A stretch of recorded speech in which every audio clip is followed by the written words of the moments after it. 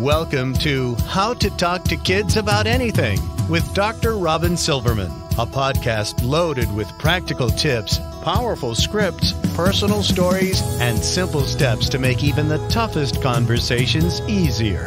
So get ready to get the information you need to make the impact you want from someone you trust, your friend, parenting expert, Dr. Robyn Silverman. Hello and welcome to How to Talk to Kids About Anything, where we give you the tips, scripts, stories, and steps to make even the toughest conversations easier. I'm so honored to be your host, Dr. Robyn Silverman, child and teen development specialist, author, and speaker, and most importantly, parent of two great kids who give me the opportunity to love, learn, and grow every single day, whether I want to or not. Believe me, I get it. It's not always easy, but we're in this together, and we have some great people helping us along the way. Now, let's face it, when people hear the word toddler, it often conjures up thoughts of the terrible twos, torrential tantrums, and tirades that feature the word no in big capital letters. There are frustrations about toddlers not listening, not eating fruits and vegetables, not sleeping, not listening, not allowing parents to go out on a date or to go to the bathroom without their company. But what if I told you that by looking at life through a toddler's eyes and using the methods developed by Dr. Montessori, you can learn the peaceful way of raising a toddler to become a curious, responsible, kind individual? This is exactly what we're going to do today with our next guest. Simone Davies is the author of the Montessori Toddler, runs parent-child Montessori classes in Amsterdam at her school, Jacaranda Tree Montessori, and is mother of two young adults. She also has a popular blog, The Montessori Notebook. Finding Montessori helped her so much when raising her own children, and it's now her passion to help other parents introduce these ideas in their own homes as well. She was looking to find a way to be with her kids that wasn't about bossing them about, threatening them and bribing them, or giving them free rein either. And she wanted them to have a positive experience of school, not just to pass tests, but to love learning. Well, we are so excited to talk to you. So welcome, Simone, to How to Talk to Kids About Anything. Thank you so much for having me. What a delight and an honor to be here. I'm thrilled to have you. I know you've been listening to the podcast for a long time, and I am so excited to have you on. But before we get into the thick of things, for those who haven't yet read your book or learned about the philosophies and methods of Dr. Montessori, what gets you up in the morning, and what got you so interested in raising toddlers the Montessori way? Yes, I found Montessori when I had these two young children, and I was kind of thinking, I don't want to put them into timeout. I don't want to bribe them to get their cooperation, like you were saying in the introduction. And I didn't really know how to do it otherwise, because around me, I'd been to a traditional school myself and been raised in a very traditional way, like threatened with a wooden spoon. My parents had never hit me, but, it was really old-fashioned, the way that I was disciplined. And I just felt like every time I learned something at school, it was just to pass tests. I put up my hand in the classroom and said, is this in the test? And if it wasn't in the test, I didn't learn. I didn't listen. I would just pass notes with friends and things. And, you get kind of idealistic when you have your own children, that you want something else for your children. So I visited a Montessori school and just loved how it looked. It looked so inviting. I loved how the teachers were so approachable, not only to me, but they were so kind to the children as well. And that the children were all self-motivated. There was no one telling the children what to do in this classroom, but they were there busy, very, very industrious, and learning in all different areas of a very rich, curriculum classroom. So I'm like, oh, this looks like a much more interesting way to learn. And then before I knew it, that led me to my own studies and wanting to work with families, because it had such an impact on me that I wanted to share what I'd learned with other families. And that led to me working in a Montessori classroom and now starting my own school when I moved to Amsterdam, and then writing a book where I get to share that. I feel like there's secrets of Montessori, and I wanted parents to know about them too. Like, how do Montessori teachers get the children to listen to them in a kind way without threatening them? So I'm like, I'm just going to tell you guys what we do and see if that's helpful for you as well. Oh, I am sure it's going to be extremely helpful. And I'm so excited to launch into this, because I think that our listeners are going to be just excited to hear what these secrets are. So you heard in my intro, and you talk about it in your book, of course, that when many people hear the word toddler, they think the terrible twos. So how do you view toddlers differently than this label, the terrible twos? Yeah, it all started when my son was a toddler and I saw things through his eyes and had enormous empathy for him. Like, oh, he's not actually just being terrible. He's just having a hard time in the world. You know, nothing's built for his size, so he can't do things for himself. And if I make things smaller, he can be successful. And I can just see how capable they are. I also loved how easily they pick things up. So when I work with young toddlers, if you show them something once, they're able to do it again and again. And if you've ever been to someone's house, they know exactly where the toys are, right? So it's like they've got a great memory. It just might be that their prefrontal cortex is still developing. So when they aren't listening to you, it's not really that they're not listening to you, it's just that their will is different to, you know, what society wants them to do right now. So I really just see things from their perspective, try and make things as easy as possible for them, and also just provide empathy when things don't go their way. And I don't necessarily rush in to, you know, give them everything they want, but support them through. So in a Montessori approach, we're more like the child's guide than their boss or their servant. Wow, that's really just a great way of saying that.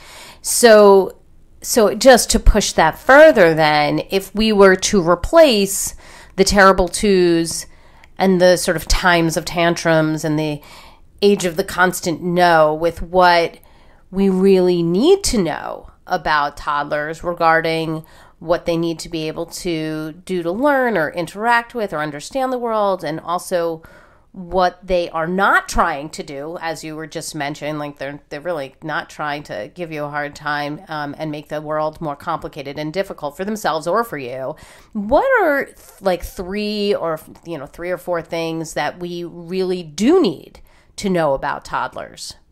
Well, I think the most frustrating thing for us is that they actually need to learn to say no. They're going through this, what we call a crisis of independence, where they're like, they want to be your baby, but also they want to do their own thing. They're basically making that transition like a teenager does, you know, moving away from their family. And they're doing that, you know, on a very small scale. So when they start saying no, they're starting to say, oh, I'm my own person and I can react.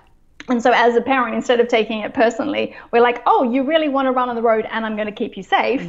So, you know, you can acknowledge that. Or sometimes we actually don't need to say no, like to something. Oh, you really want to see what I'm doing in the kitchen? Well, actually, yeah, I don't have to turn the TV on. I'm going to make it possible for you to help me here. So they need to say, no, I don't like what's going on here. And then that's our job then to decide, is it something that we can give them the freedom to do, or is it a case where I need to keep them safe and I'm going to set a clear limit here in a kind way? So that's definitely one thing. They need to say no. They also need to move. And I think that we get really frustrated because kids want to get out of their high chair or kids want to run away in a park. And when you just say, it's not actually a kid, being a runaway child. They just see a big space and they need to move. So they want to run and explore it. So how am I going to do that in a safe way? And then it might just be like, oh, my kid really is that kind of kid who runs a lot. So I'm going to always make sure that I go to a playground where there's a safe boundary so I can feel relaxed and my child can explore. Or if we're at home and they need to move and I'm complaining that they're always, you know, trying to climb on the kitchen table, how am I going to set up an amazing obstacle course so that they can move in a way, you know, instead of saying, how can I stop them moving? It's like, no, how can I find them a way to move in a way that's going to be okay for me and for them? And then like another thing I guess I would say is that they need limits. They need to know sometimes that things aren't always going to go their way. And I think sometimes we're scared of setting limits with children these days because we're trying to be these laissez-faire parents, but actually they need not too many, otherwise they'll feel like they live in a dictatorship, but they need some kind of clear limits as well and set them in a positive way. And I think that that's something that I was missing. Like, I don't have any role models of people who can do that. But I love like being able to just say to a toddler, oh, you know, I thought I was okay with you playing with my wallet. And actually I can see that I'm worried now that I'm going to lose my credit card. So I'm going to put this away and I'm going to find something else that you can open and close, you know? So it's how you can kind of often set a limit with love. Oh, so great. One of the things that I just latched on to that you were just mentioning is that you do a lot of like in your book and just what you did right now is just like, they're not actually trying to do this. Here's what they're trying to do. I'd like love that. And you even say this in your book that you're like a translator. You try to translate what they're doing into a way that we understand it as adults. And I would love to just play a little game with you of what's actually happening, since I love that in your book. And so if you could translate these for us so that our listeners can understand what's actually going on. So what looks like a battle of wills is actually... Oh yeah, it's like the toddler is saying to us, "Oh, I really want to do that," and us as the parents saying, "Oh, I can't let things always go your way." So that's where the battle comes in, and actually, exactly what we were talking about before is how can then find a way that we can both have our needs met in that moment. Okay, what looks like repeating the same story over and over again is actually. Oh yeah, that's just a toddler practicing and mastering a skill. So storytelling or practicing a game over and over again. And to us, we're like, we've done that puzzle, we're over it. And to them, they need to practice and practice until they master it. Yes, because mastery is really important to a toddler, which you mentioned in your book. And I love that you're talking about this incident that happens so often in our lives. We're like, oh my gosh, if I hear this knock knock joke one more time. But I really, it's so interesting to hear it through your perspective so that we understand it from their point of view. So what seems like our child intentionally trying to be as slow as possible and slow us up is actually... Oh, that's just them living in the present moment, and they explore everything along their way. And so you've ever walked down the street with a toddler and they spot like a weed growing up, and you actually, when you look at that in a beautiful way, you're like, you're right, I walk past that weed every single day. I have no idea how that managed to grow here, you know? So I love that they can bring us back to the present moment. But if we look at it the wrong way, it can wind us up like, come on, we just need to get to the shops. Right. And sometimes we do, and sometimes we can actually just say, yeah, why don't we just go for a walk to go to the end of the block and back? So. Okay, excellent. I'll give you one more. These are fun. What seems like an explosive tantrum from a toddler is actually... Yeah, so usually the explosive tantrums they say for their parents, and I always say, like, actually it's an honor to have a toddler have a tantrum on you, because that's them feeling so safe that they want to release everything that they've been holding on to all day. And yeah, so it looks like an explosive tantrum, but actually be honored that they feel safe enough to let it go with you. Oh, well, I can say that I've been honored more than once then. Many times. And in the most embarrassing places, right? Yes. It doesn't just stay with the toddlerhood. It can go on throughout childhood at times, I think. Okay, so one of the areas that is a critical part of Montessori's methods is, I love this, designing a thoughtful environment. Your book is so beautiful. It really echoes this idea of having a thoughtful environment that's created with a toddler in mind. Can you give us some key ideas of what a Montessori environment takes into account, and perhaps even some things that our listeners can think about for how they may design their own spaces at home that might help with learning or inspiration or positive development of their children? Yes, absolutely. I mean, basically, I think there's one phrase that sums up most of it, which is a place for everything and everything in its place. And so children actually under 6 have quite a strong sense of order. They know where things belong. And so if you always say, put your coats on hooks by the front door, then they'll know that my coat always goes there, which also is an advantage because when you're leaving the house, then they can always find their coat, their shoes, and where everything goes in its special place. The problem is that mostly we have too much stuff and we don't have these fixed places. Yes, so you're so right. Yeah. So we need to strip that back and follow that approach, like less is more. I actually quite like the work of Marie Kondo, because she actually gets rid of all the things you don't need, and you only have available then things that are useful or that they're working to master. And I'm not saying like get rid of all the toys, but I'm definitely saying have less things out that are available to them, and then store the rest and then rotate them so that you can kind of keep them interested and also just focus on what they need to play with right now. And then we're also looking, like we said earlier, how can we set up the environment for the children to have success? Because actually young children like to be involved and like to do things for themselves. They go through that me do it kind of phase. So it might be as simple as like setting up their wardrobe so that they can choose from 2 t-shirts and 2 shorts, something that they could wear that's weather appropriate for that day, rather than the whole cupboard and then they can't choose, or they pull everything out and make a big mess. So it's kind of like just give them what's available. Or in the bathroom, it's having a step stool so that they can reach up and help themselves to the toothbrush and trying to put the toothpaste on themselves. Or if the kids really like working with the shampoo, but you're worried they're going to use up all the shampoo, have a little travel size bottle and just refill it each day with a little bit, the amount you're happy for them to squeeze out, because they love squeezing and washing themselves then, and so they'll be more involved in that. Or if they like to help in the kitchen, I love those learning ladders that you can have now in your kitchen, but I even just had a step ladder that was like from a painting kind of thing at the hardware store, and they'd stand at the front top and help me make sandwiches or wash some vegetables while I was preparing dinner. And they basically became so capable that gradually I'd step back, and my toddlers then became, teenagers, and they were preparing meals. They'd choose what they wanted from a recipe book. We'd go to the shops and buy the things. And then I'd be like their sous chef, just talking them through things they didn't know. And now they can be delightful. My son moved out of home last year, and he says, oh, yeah, so I cooked corn fritters for the boys tonight. And when I went to visit their house, it was full of fruit and vegetables. And I was just like we've actually raised children who can look after themselves and are pleased with what they can contribute. I love all of this, and I think that while everything has been geared toward toddlers in your book, that this is a lesson that we can take in at any juncture, that we can have our kids help us in the kitchen, that they can help us around the house, that they want to be involved, and that if you have kids that are 8, 9, and 10, and this hasn't been what you've been doing, you definitely don't have to think that you missed the boat. Like this would be a fine time to say, you know what, I'm going to start involving them in the kitchen. And my kids are still pretty short and still using the step ladders, even at 9 and 10. We have a very tiny family, and they love to help out in the kitchen and make things, all kinds of things, pancakes, eggs, whatever. So I like to have them, using the step ladder with me, and they like to bake and all kinds of things as well. So just for those who are listening who may not have done this yet, and the toddlers are now even teenagers, this is a time to get them involved, and we can absolutely use some of these great ideas. There's never a time when we shouldn't be having a clean closet, and having smaller amounts of things to choose from. So I feel like right now I'm inspired to clean out my whole closet just listening to this. So I feel like it's great for any age group.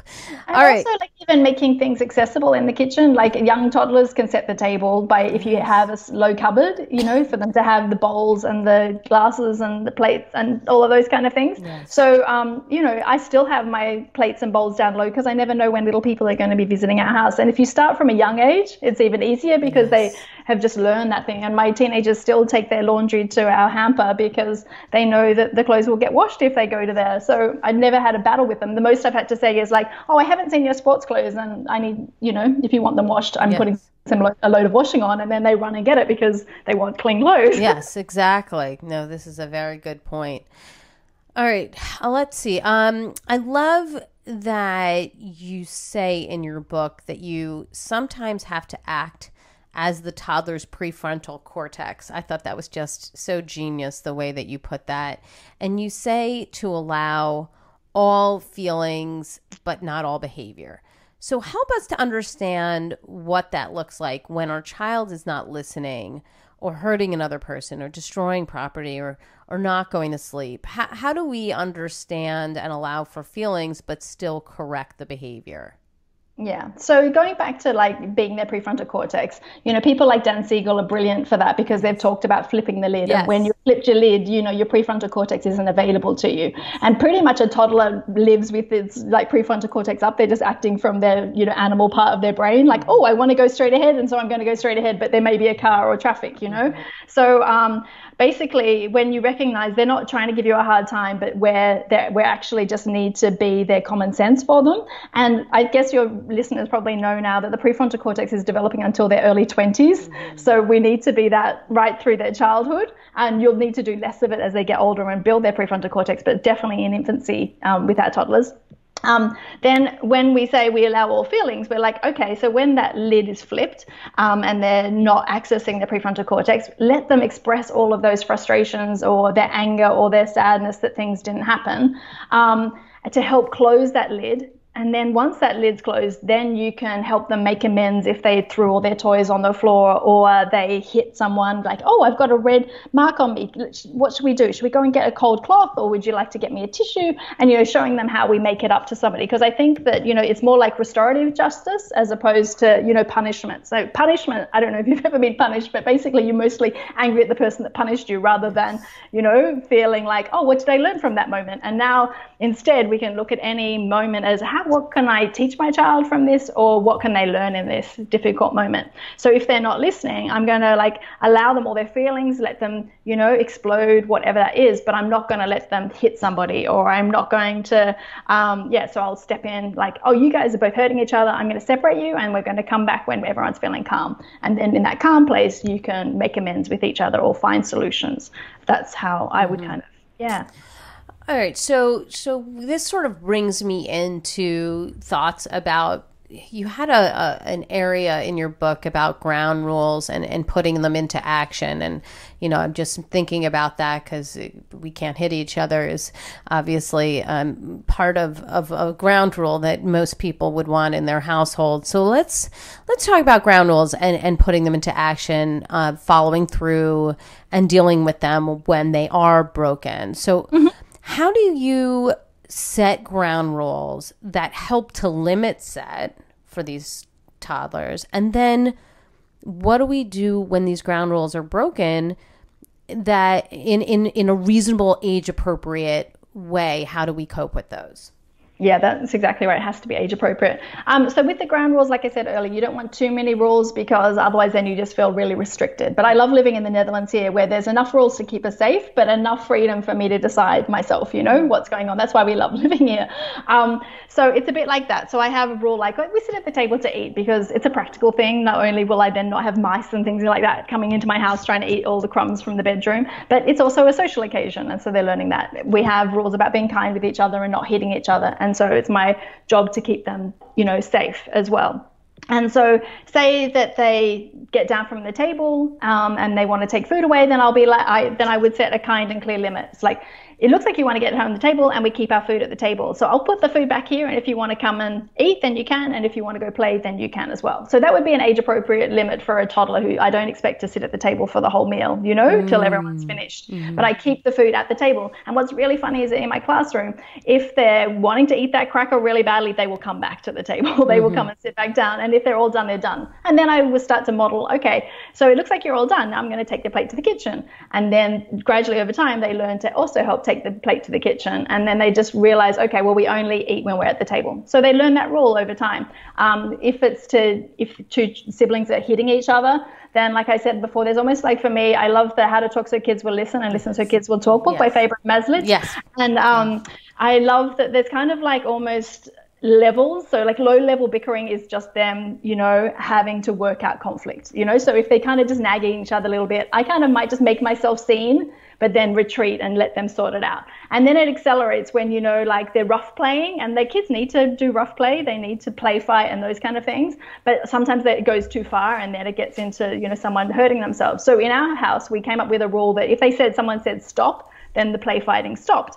But what that sometimes happened is that I could hear someone getting upset, and I'd say, does someone need to say stop now? And then I'd hear stop, stop, stop. And, you know, the play fighting would stop. So it's kind of like me kind of just being this outside source of reason, but then letting them sort it out themselves. And then sometimes it's like someone's really hurting the other. And then it's sort of like, I see two kids who are really angry with each other. We're going to separate. And with like very young children, it would just be me sitting between the two of them, not sending them to their room or anything like this. But it's just kind of like, let's all get some quiet time, and then we'll all regroup at the end. And then the bit I think that most people miss is this making amends with each other, because otherwise you're basically just letting kids fight, or letting kids get away with hurting someone or breaking something and not making it up. But it would just be an age appropriate solution. So for a young child, it might be that they go and get a tissue, or, you know, eventually they'll learn to say sorry, but I don't force them to say sorry because I want it to be an authentic sorry, not a sorry, yes. You know, those kind of things. So but I do show them how we can care for someone that someone's hurt and that we make it right by them. Oh, yes, that is very much a theme in my household. This idea of what can we do to repair our relationship. And now I just have to say that word repair. And it's, do you need ice? Are you okay? At one point, when they were little, I would be, you know, modeling the, oh my goodness, are you okay? Do you need ice? And then they started to repeat that verbatim. It was so funny, you know. Oh my goodness. You said it so many times. Yeah. Oh my God. Like they would repeat that. I'm like, okay, well, I mean, you could say it in your own words. Yeah. But it is such an important thing to learn how to repair your relationship. It's part of, as you're saying, making amends. There's the apologetic part, of course, that we would like, but the action that one can take to help make the situation better is just as, if not more, important, so that you're showing that you care about that person and you didn't mean harm. So I absolutely agree with that, and I appreciate that, what you're saying. So you talk about solving problems, or I'm going to say it's co-solving problems with your toddler. This might surprise some listeners, as we know that toddlers are so young and some might not even be verbal yet. So can you talk about how we can work on problem solving with toddlers, and maybe even a couple of examples of doing so? Mm-hmm. So I base a lot of this from Alfie Kohn's work, Yes. where he says rather than doing something to kids, like work with them. And so even a young toddler, he's like, or she is expressing some interest in wanting to do something, and you want to be doing something different. It might be like that they want to stay at the park and you want to go home and cook. So you could just say, like, you really want to stay at the park and I really need to go home and cook. What are we going to do to solve the problem? And I might just wait and count to 10 in my head to see if anything comes up, because sometimes they come up with like, oh, I'll just go on the slide one more time and then I'll go and help you with the shops. And you're like, oh, wow, that was amazing. And when they're toddlers, mostly I might be, like you say, co-solving problems. I might be coming up with a few of the ideas and then they take it over. But I even had the situation when my two kids were playing and Oliver couldn't have even been 2 years old because Emma was only crawling, and she crawled over and was pulling at the truck that he was playing with. And so I'm like, oh, I see two kids who, want the same toy. How are you going to solve the problem? And I just counted to 10 in my head to give them time to process it, not aloud like 10, 9, 8, because that just puts stress on kids, but just giving them time to process what I'd said. And all of a sudden, Oliver was taking off the front wheels of the truck and giving Emma the back wheels of the truck. And they both sat there super happy with like the two different parts of the vehicle. And I'm like, I would never have come up with that. I would have been rushing to find another toy or saying you need to share and take turns and, these kind of things. Because it's amazing how even young toddlers can come up with some super creative ideas that we hadn't even thought of.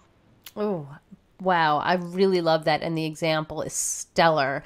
So helpful to understand. There's also another really funny story too. Ooh, I tell remember me. that my kids were a bit older and my daughter was humming at breakfast, and my son was like, Emma, can you stop humming? Have you been in this situation? Do you know what I mean?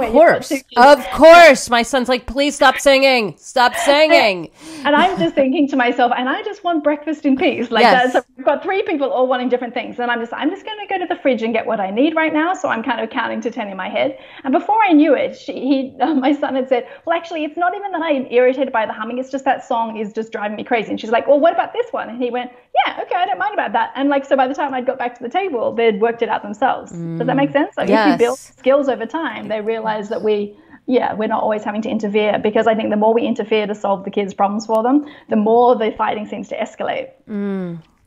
Yeah, it's great. And we interviewed Alfie Kohn, and you had so many people in your book that I was like, oh yes, like it was like the lineup of how to talk to kids about anything. Jane Nelson was in there, and we talked to the people who wrote How to Talk So Little Kids Can Listen. Exactly, the children. The children, yes, and it was so good. What I love about all of these authors is that it puts into practice Dr. Montessori's, she wrote her books 100 years ago, and it's very beautiful how she says, let's be the child's guide, and says, let's give them freedom within limits. But in day to day, we're like, what does that look like? And what I love about Jane Nelson's work and Alfie Kohn's work is like, oh, these are some tools and will support the Montessori approach. So that's how come I've also used them in my book so much, even though it's a book about Montessori. Yes, no, it's terrific.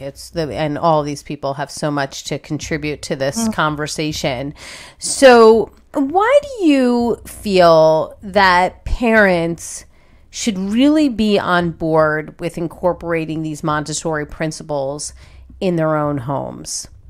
Yeah, so what I love about incorporating Montessori at home is that if your children go to Montessori school, they're getting, lovely Montessori materials, this Montessori approach, in their classroom 6 hours a day. Some of us also don't have the privilege of getting to go to Montessori schools because they might be private schools in your area, or they may not be a Montessori school in your area. But being able to apply these Montessori principles in our homes, things like, setting up the home so the child can be successful, looking at the activities that they're really working to master rather than just having lots of junk lying around your house. And that parenting piece about being their guide rather than their boss and their servant means that the children get these principles 24/7, and you play such a big role as a child's parent. Even they're only at school 6 hours a day, so the other days and also on the weekends they're around you and getting your influence. So I just find that so important that one, you'll be consistent with the school if they go to the Montessori school, or they get to benefit from this approach even if they don't go to Montessori school. And I think also parents who I've had in my classes who get to practice these principles realize that it's a calmer place to parent from, because you're not taking everything personally. You're like, my child's having a hard time now, how can I support them? As opposed to, my child doesn't respect me, they don't appreciate anything I do, and coming from a much more a battle of wills place. Yes, right. So I think that's a long-term approach. You're building connection, you're building trust, so that your teenager will come to you when they need to talk to you about something that's really important to them. Right. My child's having a hard time, not giving me a hard time, and just sort of changing the way that we're viewing things. Okay. And it's not just this quick fix, like, okay, if I put them into timeout, they'll learn their lesson. Well, it might work in a very short-term approach, but then you're not building trust, so that over time you're going to be the person that you can that they will turn to when they're having a hard time as a teenager and things as well. Right. We absolutely set the groundwork for that as at a very young age. It's absolutely true. So you talk about the need to step back and observe your child before rushing in, before jumping to conclusions. Just observe without judgment. So why is observation so important to the Montessori approach? Yeah, I love this because Dr. Montessori was actually a physician before she moved into education. So she didn't come with like a preconceived idea of what's going to work for these children. Instead, she used this very objective way of observing children, like, oh, they're doing this, so how can I support them right now? And basically, we do 250 hours of observation in our Montessori training to actually learn to strip back all of the expectations so that we just really see the child for who they are. So as a parent, it could be like, oh, why won't my child listen to me? So actually, if I step back objectively and look at the situation, it's be like, oh, well, I remember being a teenager and I wanted to do that too, and they're just fighting me. But if I now recognize that in an objective place rather than taking it personally, I can be much more helpful. Or it might be like, why are they always fighting with their new sibling? I can maybe step back and see objectively, oh yeah, this is what happens leading up to that situation. Or why is my toddler biting? And if you look, oh, every time they get cornered by an older child, they're the one that bites. So you can see patterns, and then you can actually use that information to to respond rather than being so reactive. And then my favorite part about an observation method is to actually see our children for who they are, unique human beings, as opposed to oh, a 2-year-old should be able to do this. My 2-year-old really likes doing this kind of thing, and so I can really support them in them expressing that. And then if they need skills, they're not so good at this thing, then I'm going to keep building them skills. I can't make them into a more confident person, but I can give them skills to be able to stand up for themselves, and build skills where you see some limitations. So one of the areas that you talked about that obviously really rang my bell, which is all on conversation, since that's such an area of interest for me, how we talk to kids.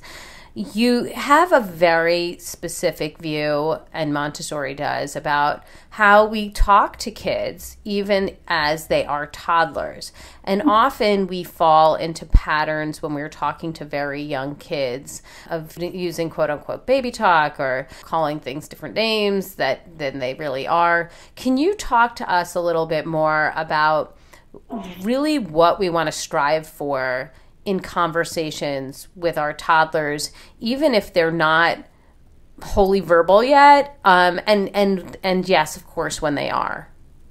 Yeah, so I think let's start with the baby talk. So even with a young child, we simplify things like, oh, look at the woof woof, instead of look at the dog. Or actually children are amazingly capable, and like I said earlier, they pick things up so easily. So Dr. Montessori recognized that actually we can give them very rich vocabulary from a very young age. So instead of just saying, oh, there's a dog, if you know it's a Labrador, you can say, oh, look at that beautiful Labrador.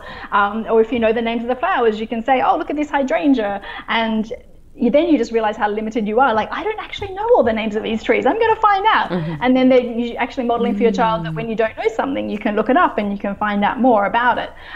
So just like they can learn the name of a banana and apple, just keep giving them opportunities to, if they're interested in vehicles, which a lot of young children are, then you can say, this is a front wheel loader and this is an excavator. And I was fascinated myself actually as a grown up to go, what is the difference between a bulldozer and an excavator? And you're like trying to work out, and they pick it up so easily. Yes. So it's like, instead of baby talking them, just give them rich language, and then you'll just see it come out. And like a kid who's really interested into the dinosaur age, I have never heard so many complicated names for dinosaurs. And until I had a child who was interested in dinosaurs, I'm like, a Parasaurolophus. I thought there was just a Tyrannosaurus Rex and a Stegosaurus. And so they're very capable of learning very difficult things. The other thing that I think we're really specific about is and you've discussed it in your podcast before, is not always just saying good job to children. Oh, yes. But rather focusing on the effort and giving them feedback, as opposed to this empty praise. Like, you're just teaching a child to always look to an external person to see if they're doing a good job. And actually, what are they learning in this moment, and why are you giving them the feedback? So it might be like, oh, I saw you put your shoes on and got your bag packed for preschool. Now that's what I call being independent. And then imagine all that rich language that they're getting, if nothing else, but then they're also like learning, I did pack my own bag and that feels good, to be resourceful. And so you're building the intrinsic motivation so that they'll be able to not always look externally from themselves. So good job. Agreed. And I really like hearing that rich language. I probably more than once. I write a character education curriculum called Powerful Words, and it's for ages 3 and up. And it's used in after-school programs worldwide, but also in some typical schools now. So some parents had gotten back to me at one point, like very early on, and said, do you really think that our children are going to be able to say some of these words like perseverance and indomitable spirit and whatever else? And I was like, they can say Jennifer and Stephanie, and they could say, they could say all kinds of things, peanut butter sandwich. They could say all these things, so they can absolutely say these words. And I think you're right. We sell them short, and we think they can't say these things, and maybe it's not perfect, and maybe there's some speech, a little bit of a speech impediment, and maybe there's a syllable missed, but they do know what these words are. They comprehend them. In many cases, they can approximate them at least. And then they have the rich vocabulary, and they feel good about that they're able to, of course they get a great reaction, but they feel good having the knowledge and being able to sometimes even teach an adult what dinosaur this is, or what and it is. And the emotional intelligence as well, by being very specific about anger, frustration, guilt, disappointment. There's all different subtleties to all of those words, and being able to express which one it is that you're feeling or that your friend's feeling, So by that program that you're developing, the emotional intelligence is also a big part of it as well. So for the people who are listening right now, if they really wanted to do like 3 things that would be extremely helpful and very Montessori-ish with their children coming up in the next week, what would be like 3 things that would be easy to do that you would say, these are things that you can just put right into motion that would be really easy? Okay, so I think that one of them would definitely be about setting up the home and like realizing how much stuff you have. So I just put like 2 boxes in your living room, and like one's for things they're not really playing with at the moment, and others for things that they've outgrown that you might want to store for another child or to donate. And then the rest, simplify what's out. So then you'll actually see, oh, these children can entertain themselves, for longer. And if I see that something's not being played with, then I'll just take and rotate something else in, and you'll see, oh my gosh, yes, I forgot we had that. And they're so excited, and you'll get much more longevity out of your toys. Then I think it would be something like noticing how many times you step in to solve the problems for them, and like how can you support them instead. So that one's harder, but something that you could definitely already start this week.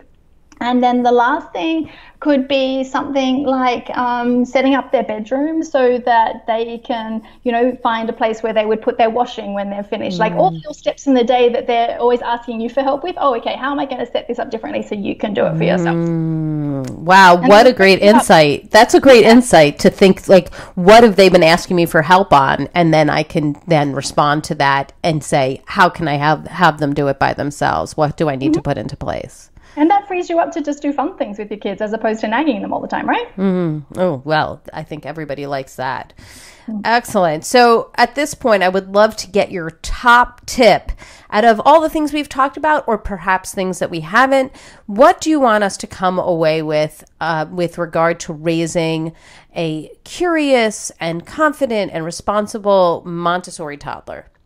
So I think the thing that we've probably discussed the most is actually seeing the world through our toddler's eyes or through our child's eyes. So when we take their perspective, we see that they're not trying to give us a hard time, or they're not trying to run away, or they're not trying to slow us down, or they're not trying to snatch that toy of someone else. They just want to play with it right now. And then we'll be able to support them, maybe give them the skills if they're lacking them, maybe set a limit if they need it, or maybe give them the freedom to try it, get it wrong, and learn from it. So I think perspective taking would be the biggest thing I would like people to take away from our conversation today. Love it. Love it. Give us the resource of the week. Where can people get more information about you and your book and all the great work you're doing? So the easiest place to find me is on my website, themontessorinotebook.com, and from there you can find details about the Montessori Toddler book and links to social media. I'm mostly on Instagram from there, and I hope that people can reach out and I can answer their Montessori questions if they have them. Really great work. I'm so excited about what you've done. The book is beautiful, everyone. It is just an absolutely stunning book with great pictures and examples of what to look for and how to set your house up, and even some examples of your house, right? So it was your house, of how you set things up. I just loved it. So thank you so much for your insights and your strategies. I love the idea of looking through your toddler's eyes. And again, I would underscore that this is a great idea for any age, that we should try to look through our child's eyes, our teenager's eyes, to look from their perspective and think, what are they trying to accomplish and what is it that they really need? And then helping to support that or scaffolding that so that they have the option of being independent. So thank you so much for being on the show today. And thank you for having me. It's been such a beautiful conversation, and I love your work in wanting to, reframe things and giving people the tools to make those changes. So thanks very much for all your work too. Oh, well, thank you. Well, I've got my takeaways, and sweet friends, I know you have yours. So let's discuss them. Come up on Facebook. We can go to the Dr. Robyn Silverman page and let's chat about it at drrobynsilverman.com or twitter.com/Dr. Robyn. I'm also on Instagram under Dr. Robyn Silverman. And if you love this podcast like I did, what a breath of fresh air. Would you kindly go up to iTunes and rate and review it so other people can learn about these outstanding solutions and use them in their own homes? I truly appreciate it. That's all the time we have for today, my fellow parents, leaders, and educators. Thank you so much for tuning in to How to Talk to Kids About Anything. For more information on books, articles, speaking engagements, or curriculum, please visit drrobynsilverman.com. So many great podcasts are up there, and the show notes to this podcast will be up there as well.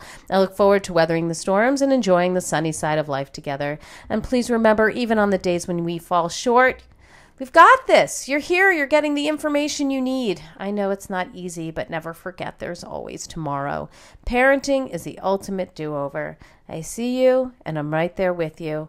And as there are moments when we doubt our know-how, our choices, and our sweet sanity, please know that you are 10 times the parent you think you are. Until next time, this is Dr. Robyn Silverman with How to Talk to Kids About Anything. Please tune in again and keep connecting through conversation. See you next week.